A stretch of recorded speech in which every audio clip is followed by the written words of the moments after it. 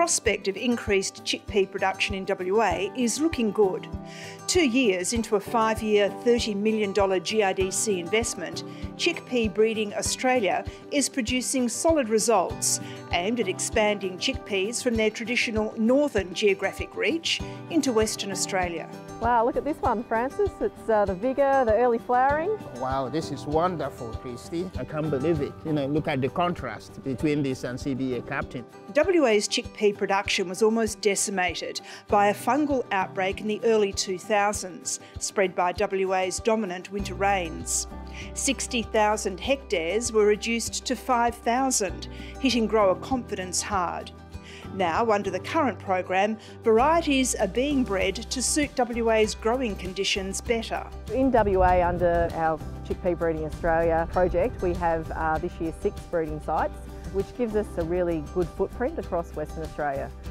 So we've got sites down in Scaddan, in that Esperance region, all the way up through to Northampton. And so we're really keen to evaluate our germplasm. We've got, 3,000 to 4,000 different chickpeas across those sites, and we'll take that information to feed back into our crossing effort about what's best adapted and make specific crosses for the Western Australian region. Local grower groups are on board, as well as WA's Curtin and Murdoch universities.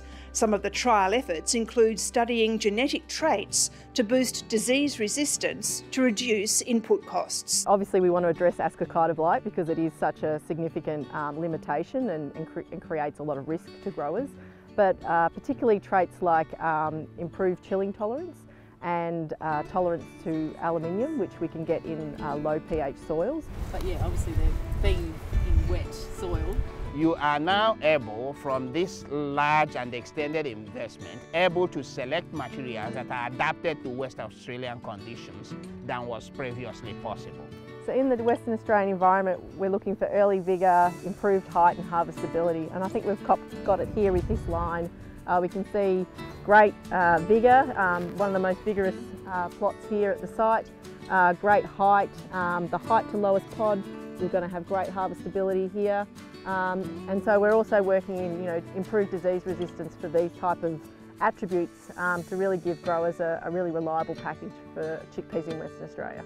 Increased and long-term yield reliability is a trial target, which is why diverse West Australian environments featuring different soil types and climatic conditions have been chosen. The ultimate aim: achieve good market access with a premium product. In 2020 we released CBA Captain. It's a very erect, tall chickpea, so a much better harvestability option for Western Australian growers. It has quite broad adaptation in the Western Australian environment.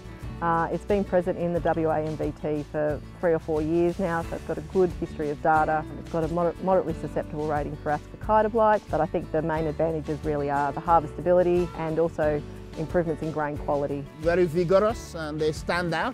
Captain here, this is a winner any day. The trial has a couple more years to run, but results so far around improved breeding lines are encouraging growers to reconsider chickpeas with renewed confidence. What success will look like is ensuring that Western Australian farmers have access to chickpea varieties that they can grow profitably and sustainably, given the importance of pulse crops, not just in farming system, but as a cash crop in its own right.